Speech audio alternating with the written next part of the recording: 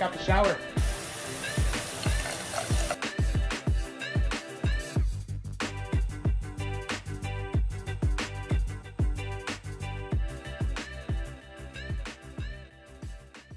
Guys, tiles going on the walls. Now we're gonna bring it out this far past the curb so that we match the length of this pony wall here. And we got tile coming right up to the back of the niche.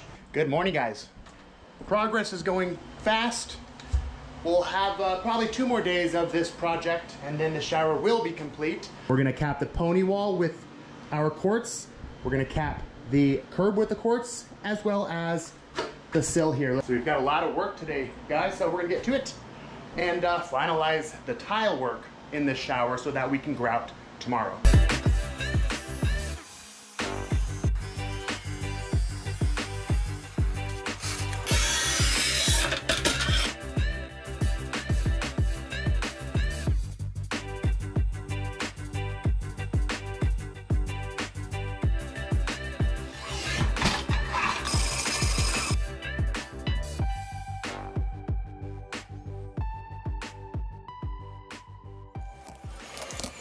Cutting all of the sills, the cap for the pony wall, the cap for the curb, as well as the niche sill using our quartz here. Quick little trick, 1/2-inch foam board. If you have this length to make the cut super simple, and then you use a square to make sure you square it off. Basically, we need to cut off this beveled edge here. Let's go.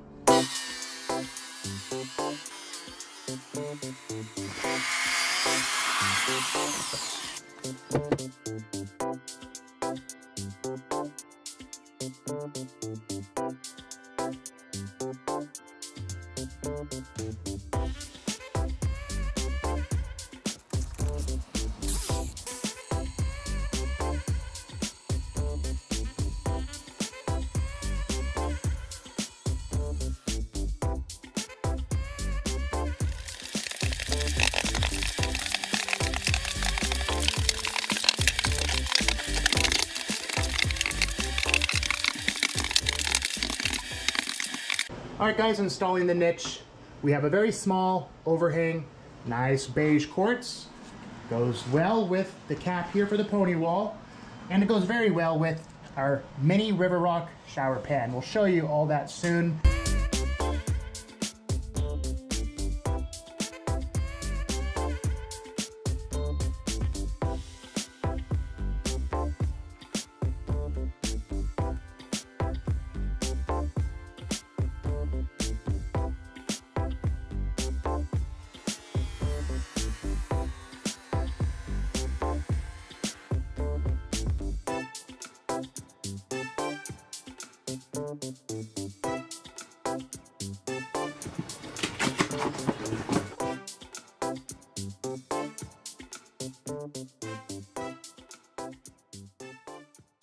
Morning, guys. This is the last day, the final day. We complete this shower. Grout, trim kit, super simple. Collect our final payment and move on to the next project. Here it is.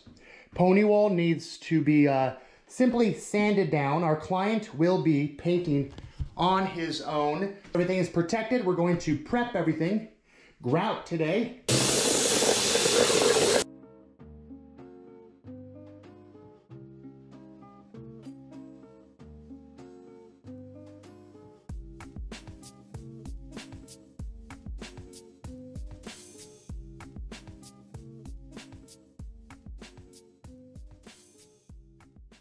All right, guys, we're all done here. Let's check out the shower.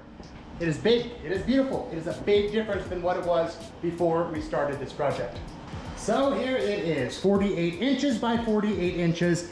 Massive difference between this and what was here before. We had a small 32 inch by 32 inch. We blew out this wall, installed a new pony wall, capped it out with quartz. It is the same height as the niche. So this and this are the same height. Cap the niche out with quartz as well. Let's first start with the field wall tile. 12 by 24 rectified porcelain. They wanted an earthy look. Beiges, some browns, that's what they have as far as interior design inside their home. So beautiful, clean looking shower.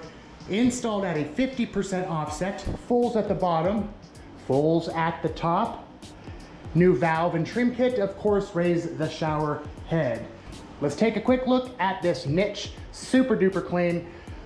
Mitered at these two top corners, Schluter Jolly was installed. We have a nice glass mosaic that complements the colors.